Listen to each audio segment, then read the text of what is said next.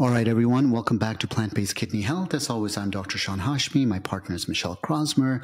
So, Michele, today's topic is an interesting one because, when it comes to talking about seeds, people have so many questions, and I've been reading a lot of the comments. So I think today's episode should really be good for people. So the question is, what seeds are okay for people with kidney disease?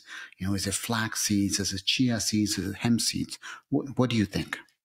Okay, so first of all, I think that all three of them, and I think flaxseed, chia seeds, and hemp seeds are really good ones to focus on. We get asked about those the most.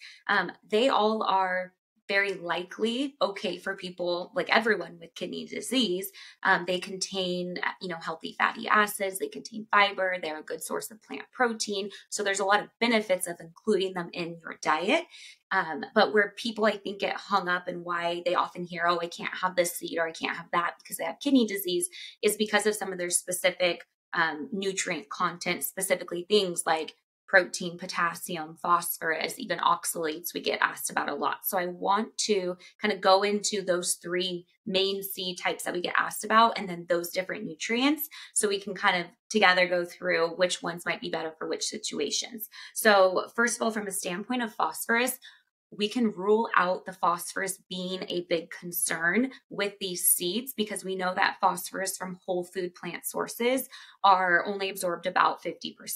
So you don't need to harp on or get super focused on the phosphorus coming from seeds. They're also not usually used in super high quantities where the phosphorus can get out of control. So let's moving phosphorus aside. Now thinking about potassium. So they do have varying potassium. So your hemp seeds or hemp hearts, you might see them labeled as those are going to be higher, the highest in potassium of the three, then flax seeds and then chia seeds are going to be the lowest in potassium. From a protein standpoint, the hemp seeds are going to be the highest, and then is going to be, and I had to write this all out, so because there's so many topics on it. So protein, the hemp seeds are going to be the highest, then your flax, and then your chia. But there's not a major difference in protein, only about 0.5 to 1 gram of protein.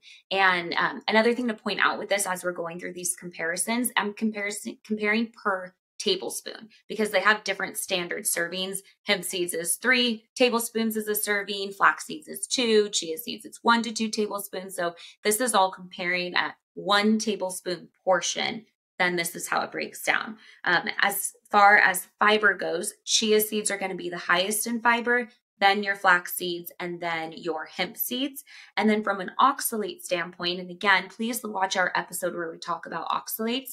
It might not even be a concern for you at all, but if oxalates are something you're concerned with, then flax seeds are going to be the lowest in oxalate, then the hemp seeds, and both of those are considered low oxalate seeds. And then chia seeds are going to be the highest in oxalate.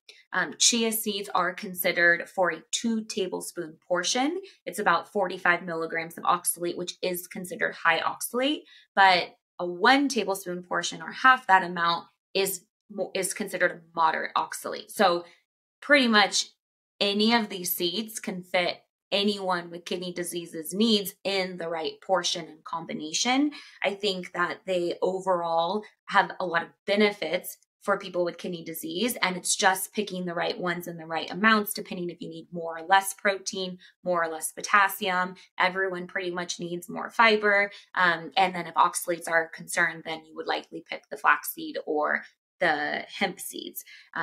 With these seeds, also, again, I had mentioned that the general serving size or portion used is different amongst the seed, but they're great to add to your oats, to smoothies, to make a chia pudding, to a yogurt, sprinkle on your salads. There's a lot of great uses of them. I think that ruling seeds out and saying, oh, I have kidney disease, I can't have seeds, I don't think that's the right way to go. And it's more if you're deciding between the three, then kind of listen back to this and decide if you need a little bit more protein, then maybe hemp is the route to go. If you need more fiber, then really any of them, but probably more chia and then flax.